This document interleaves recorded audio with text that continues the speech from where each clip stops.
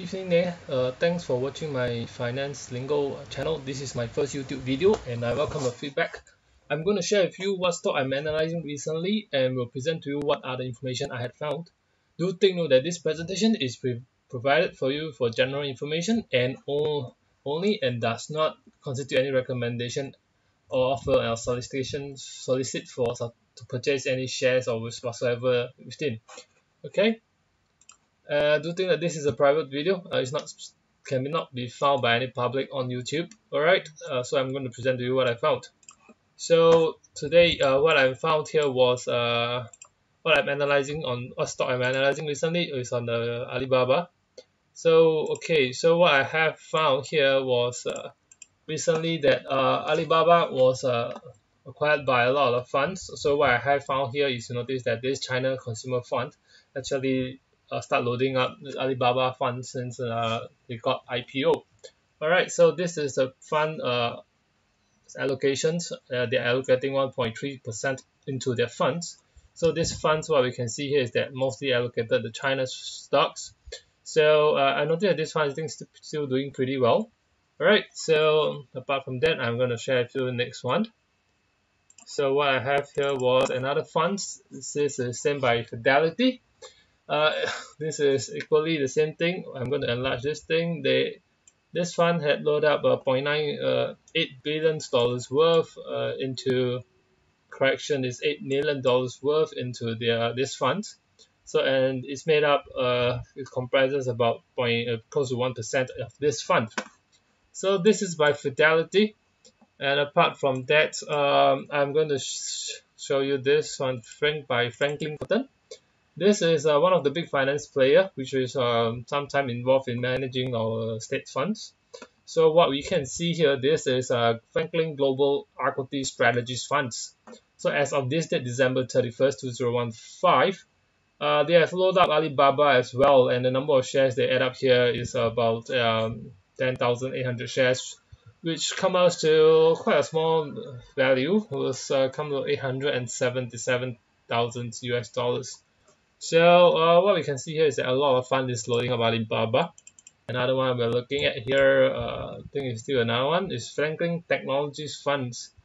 So it looks like a lot of people is loading up on them. Next, what we have here is Fullerton Funds. Alright, Fullerton Funds, I repeat. Well, it's one of the funds that recently publicized on the newspapers that they are going managing same state fund as well. So what we have here is similarly again, this is bonds. They manage bonds. So they load up about let me see, 1 million shares, which is a fair value of Sing dollars is about 1.3 million Sing dollars. Yeah. So this bonds is actually maturing on 2024, giving 3.6% coupon rates to these bond funds. Right. So next, I'm going to share with you this JP Morgan. Similarly, what we're seeing here, these JP Morgan China funds, they have all loaded up Alibaba, and amazingly, they load up quite a lot. These funds actually, this Alibaba actually made up of 3.77%. And what we are looking at is they actually invested $46 million into this Alibaba. Okay, talking about Alibaba just before I moved on. Okay, among the this Alibaba is actually no, they actually incorporated in Cayman Islands. Usually I do not like stocks that is incorporated in Cayman Island, but in this case I actually give it an exception, because I don't think that all the Fullertons and Franklin is going to make a mistake investing in Cayman Island. Cayman Island is used to be very well known for tax haven. So yeah, over here I do need to highlight to you guys what we are looking at. And apart from that, the next company we are even looking at Tencent. This is a very large company, and this is one of the funds that you should look. This is one of the stocks that you look into. They even allocated about 9% of their holdings into this fund. So this is very amazing. So next, I'll share with you this one. Similarly, it's still owned by JP Morgan. This fund has a lower allocation to the Alibaba, but nonetheless it does spark some interest on me. Okay, So next one I'm going to share with you. Okay, this is what I have found. Okay, I'm going to share with you. This is what I found by Philip. Alright, so do take note. You can actually access this information on the Philip Poems 2.0. So what we can look at here is that since IPO in 2014, the IPO price was $68, and presently the today's price Alibaba is at about 94 or 95 US dollars, this range. So what we can see here is that the total revenue of Alibaba have actually increased from the 2012 to 2016. Personally, back then when I got IPO, it doesn't really arouse my interest. I was trying to observe what's going on Alibaba, because this is a company that registered in Cayman Island. It does cause some concern on me. So, but what you can see here is that the share price have actually rallied back down to over $100 sometime in 2015, and it came down in late to 2015 to the range of 60-70. So, but what we are looking at, I think we have hit the bottom over here, this region, and it's going to slowly accelerate. Going to increase in share price, by the way. So now we are looking at the accounting book value of this company. Okay, so what we can see here is the accounting book value of this company over the past 5 years have been increasing, with exception to 2012 and 2013. All right. So otherwise, other than that, accounting book value really skyrockets. So it was IPO around this 2014. So you probably notice a large increase in the equity value here. So so the main concerns, what I'm looking at, I want to know what is this company really growing in size. So what you probably notice here is that there was a huge increase in the accounting book value here, which really explains what's going on and how much profit they are making. So when I look at net income plus equities, well, it just gives me a really guideline that, well, true, this is the accounting book value. There's little book declaration on this balance sheet, so I'm pretty fine with the way they do that. I mean, the accounting numbers I have. Okay, this information, of course, supplied by Thomson Reuters, and this is can be found on Poems too. Okay, do take note that one very unusual thing about this fund, I wouldn't say very unusual, but it's just that this fund doesn't give out dividends, so you do not expect dividends from this fund. Some investors may be concerned why not. So generally, I'll say okay, it makes sense not to give out dividends because Alibaba need to really capture the futures earnings, let's say 2017, 2018, 2019, 2020 of this e-commerce boom. If they are going to keep giving up profits, and they will not be able to capitalize on all this futures value of e-commerce. So it makes perfect sense of them not giving out dividends to capitalize the market before the competitors such as Q10 or even Amazon to start capturing all this market, understanding that B2B trades on Alibaba is really booming. So okay, so this generally what I found. I'm going to present to you another things, which is the what I've analyzed. So it's maybe a little number crunching, but do bear with me. Okay, so I'm going to share with you here. So hold on. All right. Okay.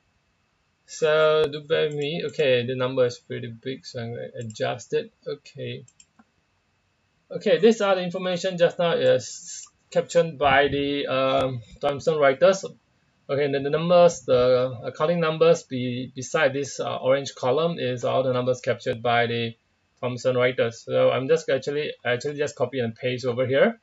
So what I derive was on the right column here. So okay, what I notice here is that you can probably see that the revenue growth from 2013 and 2012, there was amazing 72% of revenue growth from Alibaba, and the numbers here is derived as well.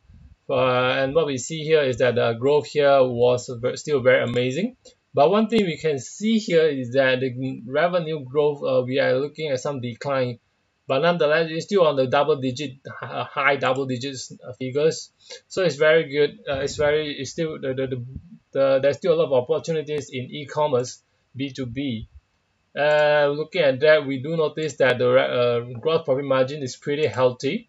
So let's after deducting all the business expenses, we are looking at the net profit margin here.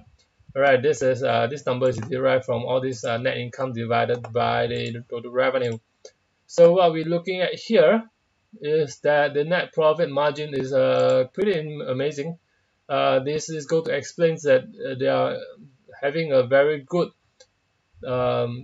our operational efficiency here. So we do notice from the numbers we can see here that the operating efficiencies had clearly increased, and this is very good.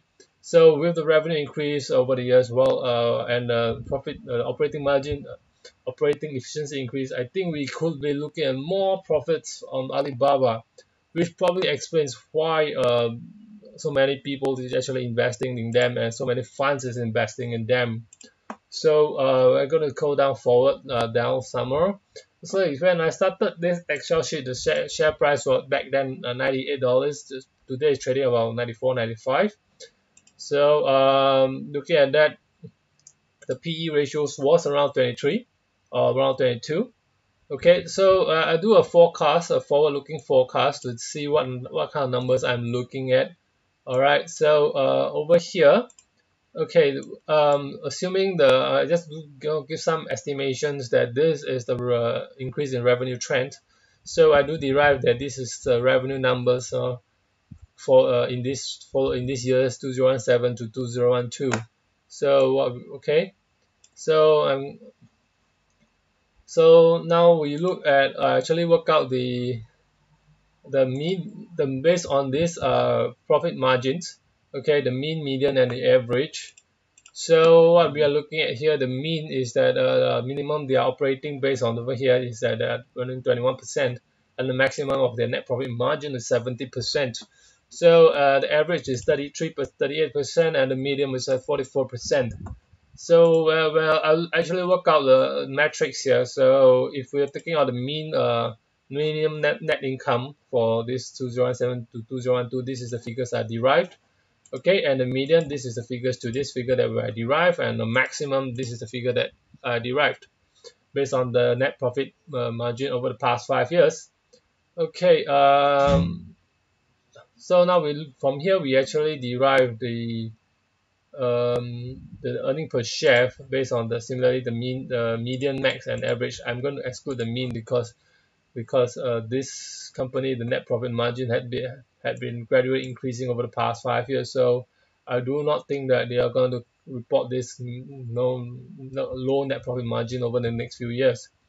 So looking at that, so I did come out to these figures from there on. I derived the earning per share, because since the share is earning per share, then from here I derive the assuming the price earning ratio remain constant as of recently. So what kind of PE ratio are we looking at?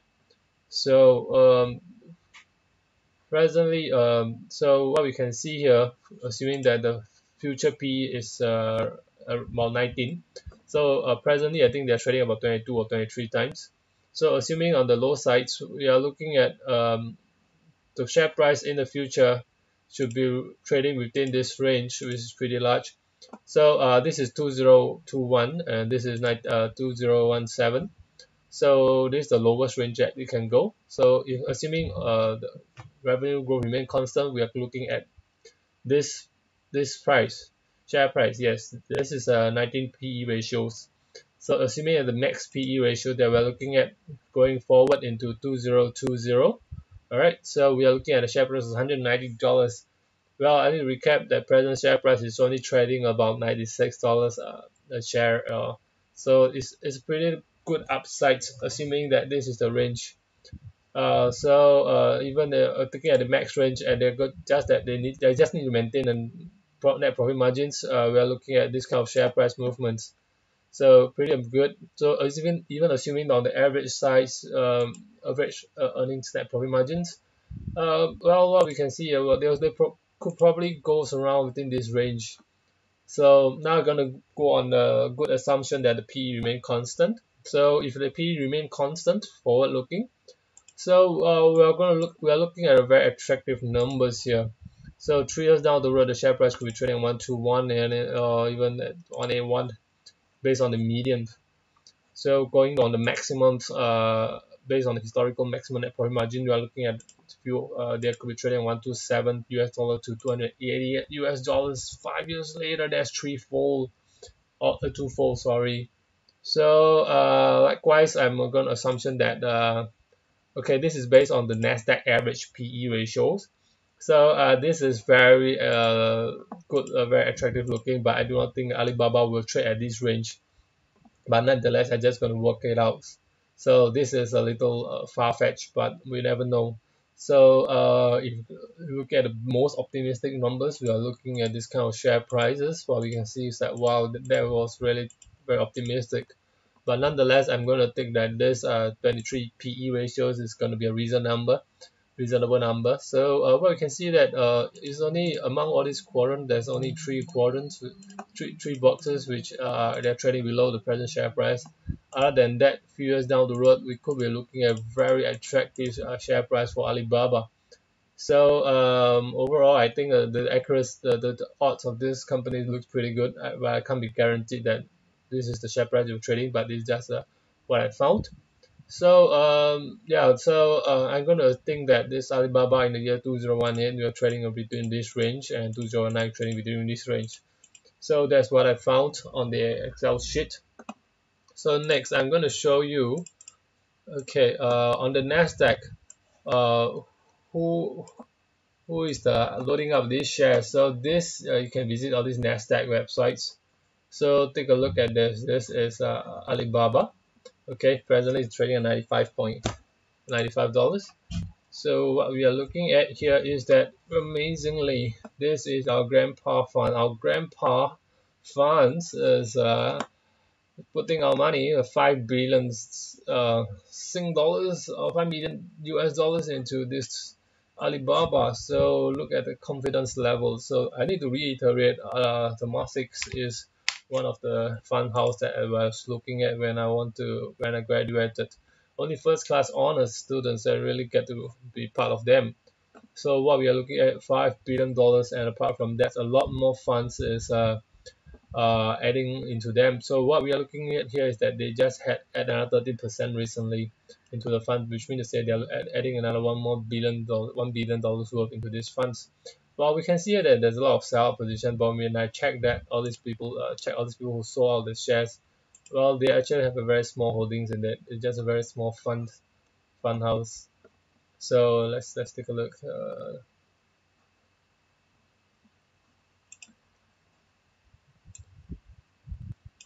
So they just buy only 7,000 shares, or 5,000 shares, or even 100,000 shares, while the small private equity firms. So it really doesn't ring the alarm.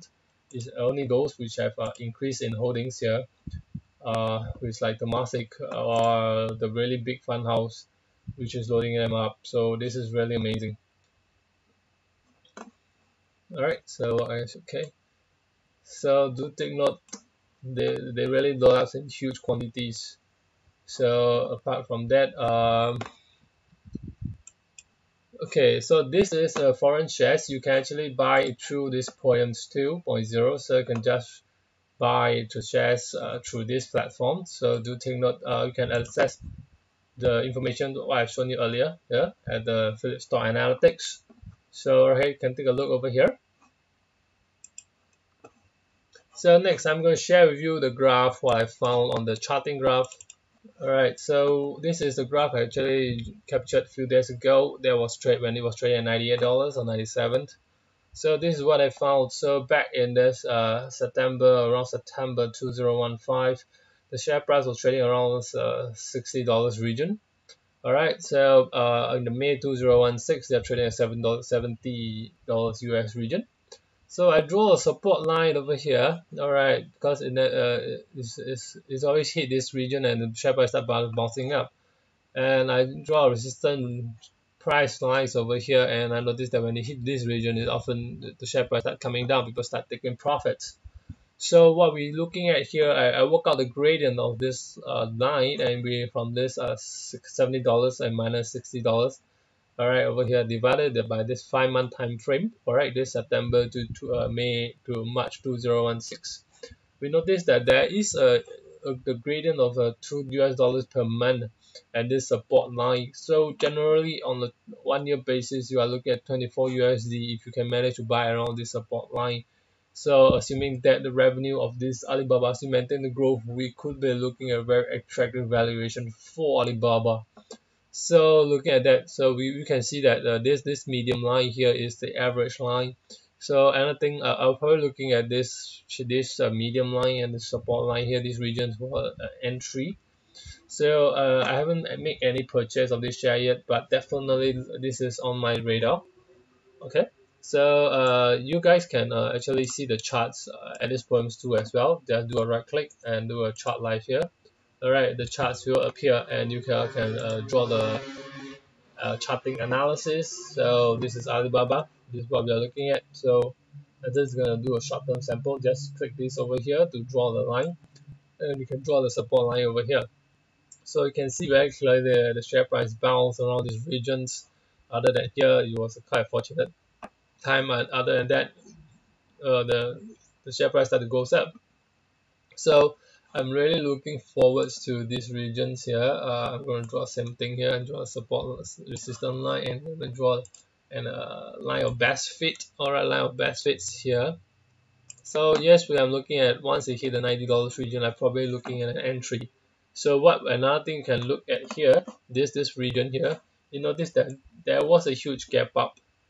What I'm indicating here, yes, there was a huge jump here. So I do not think that the share price will jump below these regions unless there's really a very bad news. So I probably take $91 or around as a benchmark that this is the share price that it could that most decline to. Then that you start bouncing back right up. So I probably look for an entry around this region. I won't be very picky on the entry over here. So that's what I have for you. So on this charting. So over on the short term, but nonetheless, I'm still thinking that over the short term, the share price could still come down because the MACD is starting to trending down over here, and the RSI is on the high side. Looking at that, I probably who look at the when it's reaching a low RSI for an entry, hopefully it does come down, but I won't be very picky on that because I think it's a good stock. So I probably when the RSI come about 50 regions, I probably will start looking for entry. So this is charting. All right. So what I have here. So I think that's all I have for you guys. So I hope you enjoy this video. Remember this, your money is your money. I don't decide for money. So do decide on whether you want to invest on the stocks as well. But let's say you do take note, this is a foreign share. So when you invest on the point 2.0, your shares will be kept under the custodian of Philips. Well, do take note that there will be foreign shares custodian fees if there is no trade on or no trades in your account. So you might probably if you want to invest in this share, probably should consider about 4,000 more, $4,000 worth of more. So on these shares. So for US, you can actually buy one share or even 10 shares. All right. So if you are not comfortable with $2.14 custodian fees on these foreign shares, I think you should avoid this share. So but of course, if you do trade frequently, I think this shouldn't be a concern. This since Alibaba is not giving out dividends, I think this portion is out of the question. So all right, so other than that, I don't think there's any other fees that should come along for these shares. So do take note, this is when you invest in foreign shares, you just need to be careful of these foreign shares. So if you're going to invest about $500 or 1,000 Sing, I think this share you should avoid, really avoid. So okay, so other than that, I think that's all for today. Thanks for watching my video. uh, I do welcome your feedback, so guys. So do let me know how these videos goes. All right, thanks for watching.